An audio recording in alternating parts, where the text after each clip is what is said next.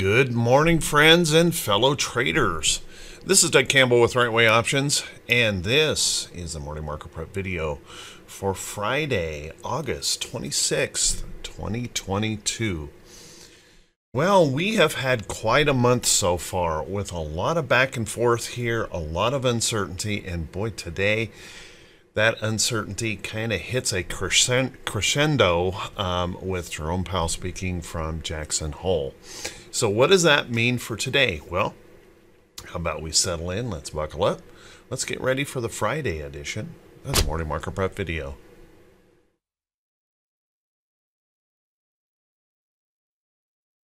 Good morning once again, everyone, and thank you so much for being here today. I do truly appreciate it.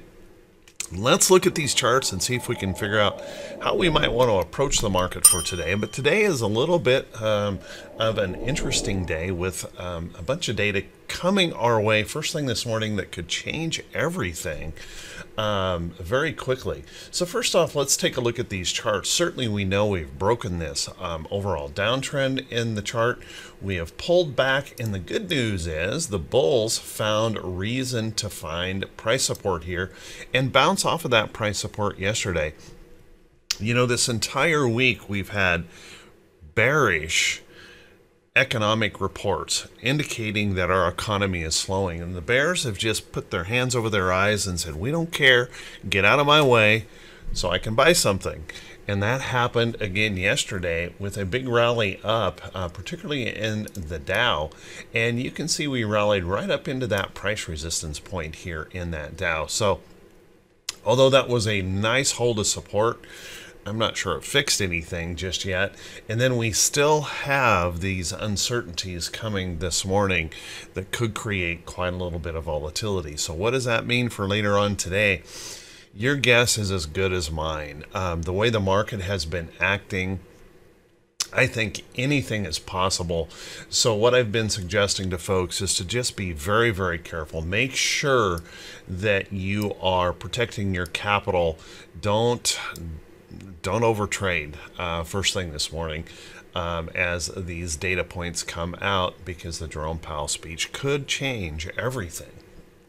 Let's take a look at our SPY. Very much the same situation here in the SPY. As you can see, we've rallied up, trying to pop a little bit of that price resistance right in here. And one thing you might want to notice is we drifted into that gap here from this island reversal. So keep a close eye on that.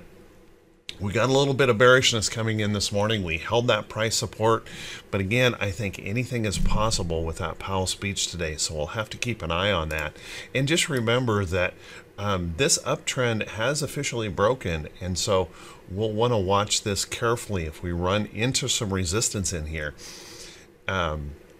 If Powell comes off as being more hawkish than the market would like to hear, you could see that possibility that we could push right back down into this range. I'm not saying we break down, but notice how long we've stayed stuck right in here. It wouldn't be uncommon. We've seen this pattern before many times in the market where we get kind of stuck in a little bit of an area here, trying to decide which way we're going to go from that point. So watch that closely. And then if we take a look at our QQQ, well, we got to say pretty much the same thing. We held in there on support. The buyers came in. We drifted back up into that gap. We're running into significant levels of price resistance in the chart, and the uncertainty of what the FOMC is going to do. We've broken that trend, so still we run that possibility of that lower high here in the chart, and we still have the challenge of this downtrend. We've creeped back above that downtrend break, but as you can see, we've got a little bearishness coming in this morning with that uncertainty about what comes next. And IWM, very much the same thing, however stronger. IWM has been remarkably strong here recently actually outperforming some of the other indexes, and you can see we crossed back up and actually filled that gap down gap from the other day. So watch that closely. We're pulling back pretty sharply this morning in the pre-market, but we have a range in here that we're going to have to deal with, and it really all depends on how we react to the data this morning. Will we be bullish in the Friday close, or will we be bearish? And I think we could be both, to be honest, with a volatility that Jerome Powell's speech could provide. Let's take a look at our VIX. Interesting, you know, as we continue to go through the entire week with bad PMI numbers, bad housing numbers, bad durable goods numbers, bad GDP number, and yet we just ignored it, and we continued to see buyers coming in. And as you can see, what we've got going on here, as I've mentioned before, there's no worry here in this chart unless we break above that area right there, and we have held that area, so you've got to give that up to the bulls. They're pulling this back, and we've got some price support down in here in this area that we'll want to watch. And of course that trend that we have in here, if we find some support in there and bounce, that wouldn't be all that much of a surprise. But perhaps Powell's speech inspires those bulls, and we actually sink right on through that level. So watch that closely. The bulls seem to have very little fear here in the market. Considering the economic condition, it seems odd to me, but there you have it. They just don't seem to care. And if you take a look at our T2122, T2122, we had a substantial rally back in T2122, which, well, puts us right in ahead of these data points that we're going to get today, right back up here toward that bearish zone in the market, where we're overextending again in the short term. Now, certainly we have more upside room, so if we can find that inspiration today, there's no reason to believe we can't push on higher here. But just kind of know we're stretching back up here again in that just don't care kind of attitude. Keep pushing, pushing, and pushing, and buying, and buying, and buying. And watch right in here if we find bearish inspiration, and that's where the pain will come if it were to occur. If those bears really find inspiration today in those numbers. So watch that closely. Our T2107 also improved yesterday, and you got to give this up to the bulls. They're doing one heck of a job here, breaking that downtrend, and so far they've held on to that price support. So this is encouraging with those stocks, number of stocks holding above their 200-day moving average, holding in there and holding some of those support levels, not breaking back down. Today could be that decision point, though, whether we continue that move or if we actually pull on back. So we'll have to watch that close. In T2108, same thing. You got to give credit to the bulls here, breaking that downtrend, showing that lots of bullishness, holding support in here on that chart. And today we'll decide probably from these data points, are we going to continue to move up or push down? So watch that closely as we head into this weekend. Now I'm going to skip past T2101, and I am going to go directly to our index charts here just to take a look. Our volume here on the diamonds continues to hold up relatively well. It's still a bit on the weak side, but if you take a look at the SPY, take a look at the Qs, we're really acting on lower than normal volumes than we would normally want to see. So let's keep a close eye on that. A rally back into data points like this could kind of signal a bit of a, well, it runs the possibility of a head fake by the institutions, encouraging people to get in right ahead of these data points, and then we have that whoopsie that pulls that all back. So just be careful here not to chase in first thing in the morning. Let's see how the market's going to react with these details. Let's take a look at our economic calendar here for today. Our economic calendar, well, it's what I've been talking about. Sorry, I picked up an extra window there. What I've been talking about here this morning. First off, this morning we're going to get international trade in goods. That has been improving because of our strong dollar. We have got personal incomes and outlays here that this is the Fed's favorite number. We're going to get that core PCE number here this morning before the bell. So we'll want to watch that. That's their inflation measure, and that certainly could inspire some buying or selling on that number here this morning. And then keep in mind, we're going to get retail inventories and wholesale inventories.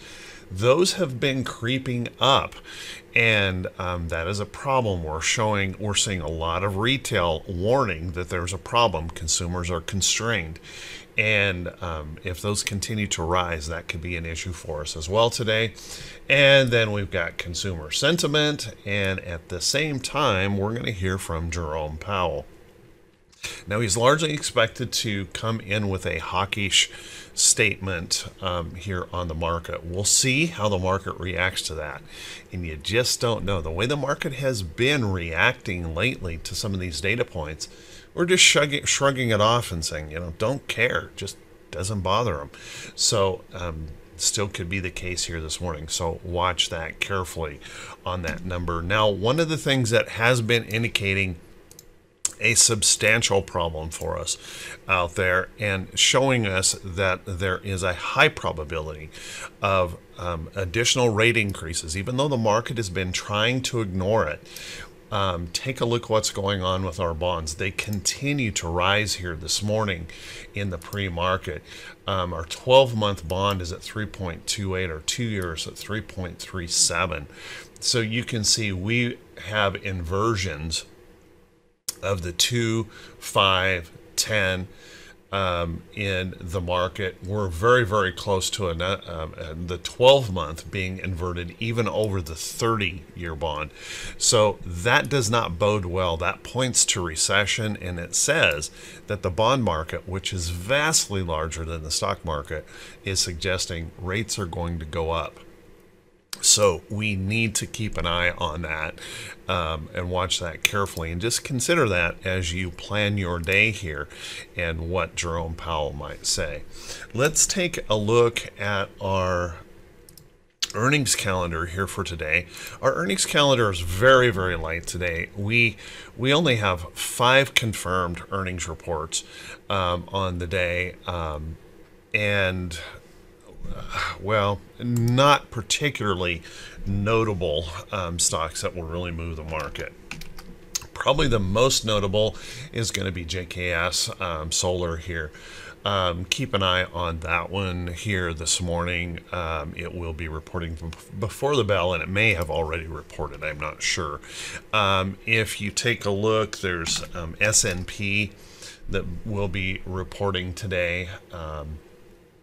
Not exactly a massive, notable, rather low volume stock. And then there's this ZGN, and I don't think anybody's really going to care much about this. This thing trades almost no volume, so really not much going on here, except that JKS this morning to maybe provide some inspiration to the market. So watch that close. Let's take a look at some stocks that could be setting up for today. But before we do that, guys, if you could do me a quick favor, if this is the first time you've seen these videos, if you could please click that subscribe button on YouTube, and also click that bell icon when it pops up so you'll be notified every time I post a video. And if you find these videos to be useful, helpful, if you could please do me that favor, click those thumbs up buttons, leave a brief comment. That helps the channel to continue to grow. And I just want to say thank you so much, everyone. It is truly humbling, and your kind words on a daily basis, I truly, truly appreciate it. Thank you so much. Let's take a look at some of these stocks that could be setting up. And remember, guys, these are not recommendations to buy or sell any security. You're going to have to do your own due diligence and be very, very careful about these trades. And particularly this morning, there could be tremendous volatility here in the market. So just watch carefully and plan your trading carefully. Now, all over the marketplace, we are seeing energy prices surge, XLE moving up. Now, I think this is going to, it's interesting that it's happening right now because none of these energy numbers will be in the current inflationary numbers. But if these continue to rise, imagine what could happen next inflationary reading if these energy numbers continue to move up. We have seen that OPEC is talking about cutting production, and we have negative numbers in our oil status, and we are seeing those pressures in energy prices. As a matter of fact, the UK putting out information today that their energy prices to the retail consumer are going up 80% in October. So as we head into the fall and winter seasons, we're going to want to watch these closely if they continue to spike. Now, having said that, looking at stocks, take a look at stocks like CVX breaking out. We've got Devon looking unbelievably strong here in the market, pushing up, pushing right back into maybe some resistance levels in the chart. Occidental breaking out to new highs here. So lots of potential trades that could be setting up here in these energy sector stocks. If on a breakout like this, any rest, consolidation, or pullback in here would set up that opportunity and maybe follow our trend here to the upside. So watch some of those stocks. There's a lot of them producing. On the alternative energy side, Plug Power got a big pop yesterday.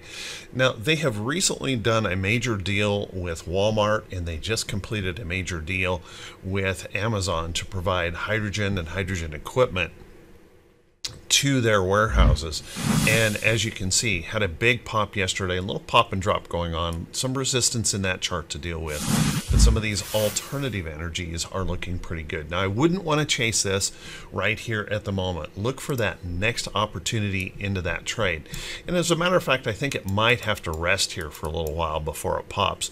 But watch some of these stocks. There's some good things beginning to happen in these alternatives.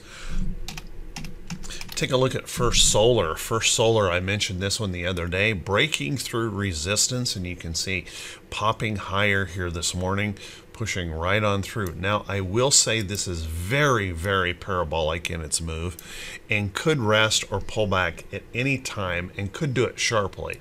But if you're in that trade, congratulations. We talked about that yesterday. Seeing a lot of these alternative energies pushing and perking up. And considering alternative energies, take a look at stocks like URA and uranium. Uranium ETF here got a big push because there is a new revived interest in nuclear power because we're running so short on power in so many places in the world. So watch this carefully. URA pushing up strongly. A rest or pullback could set up right in there. UUUU is another one of those uranium plays that you might want to put on a list. Let that rest, consolidate in there. There may be an opportunity. CCJ, as you guys know, I currently hold CCJ, getting some more activity here this morning, a little bit of a pop and drop. So watch carefully. I wouldn't want to chase these. Again, let them rest, let them consolidate, and then look for your opportunity into those trades. Take a look in tech. AMD had a good day yesterday. A lot of tech had a good day yesterday. Now, the problem we have is we're still in a downtrend here in the chart, and we're running into price resistance right in here. But if that can push on through and hold, look for some of those. If we're going to continue to just sugarcoat or kind of ignore these economic data points in the market, then start watching for those bullish patterns to come up here in these charts. There are quite a few of those in the tech sector. So guys, I'm running short here on time. I'm going to cut it off here. I want to wish you guys all a fantastic day, and I want to caution you one more time to just be a little bit careful here in the morning until we see what happens after that Powell speech. Then there may be some opportunities, but just plan your risk carefully. And I want to wish you all a wonderful weekend with your families. Have a great weekend, and I will see you right back here bright and early Monday morning. Take care, everyone.